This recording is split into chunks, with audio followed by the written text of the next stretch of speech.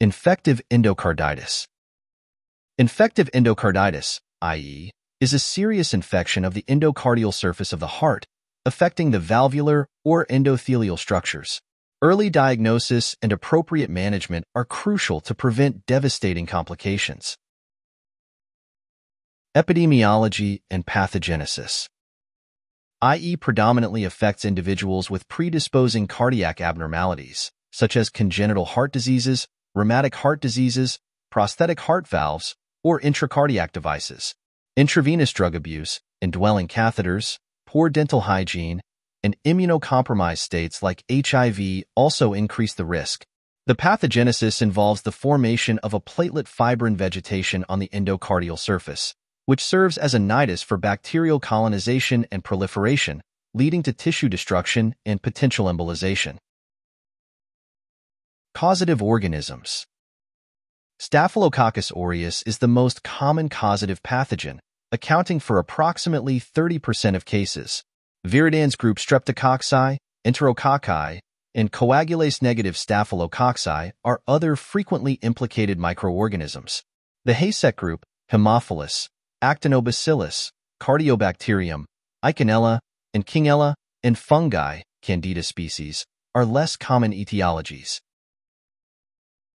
Clinical manifestations. The clinical presentation of IE can be acute or subacute, depending on the virulence of the pathogen and the host's immune status. Common manifestations include fever, chills, malaise, anorexia, and weight loss. Cardiac manifestations may include new or changing murmurs, heart failure, or embolic events. Nonspecific symptoms like arthralgia, myalgia, and back pain may also occur. The Duke criteria.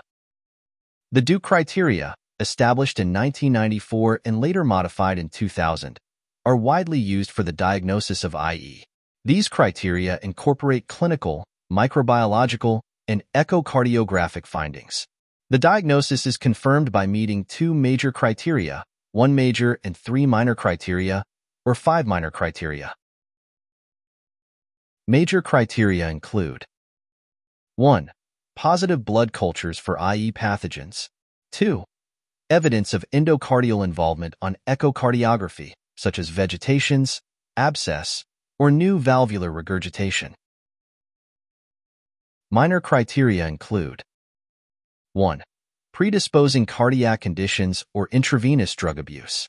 2. Fever. 3. Vascular phenomena, such as embolic events, Janeway lesions, etc. 4. Immunologic phenomena, such as glomerulonephritis, Osler nodes, Roth spots, etc. 5. Microbiological evidence not meeting major criteria. The Duke criteria incorporate clinical, microbiological, and echocardiographic findings.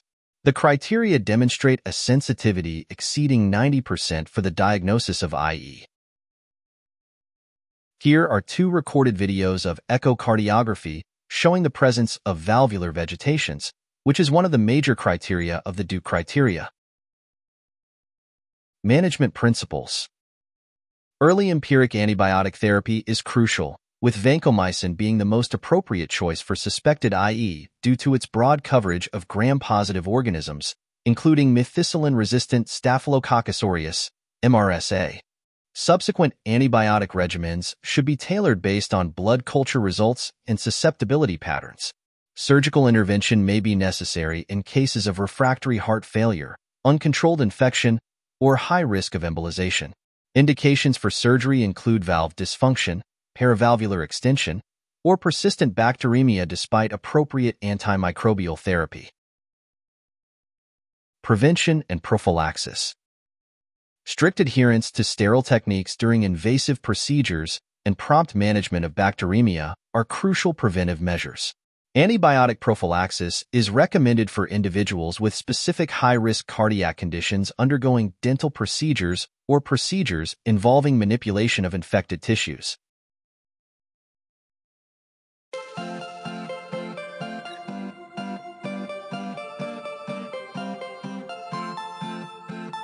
Thank you for watching. Please subscribe to our channel by clicking the subscription button. If you have any questions, feel free to leave a comment below in the comments section.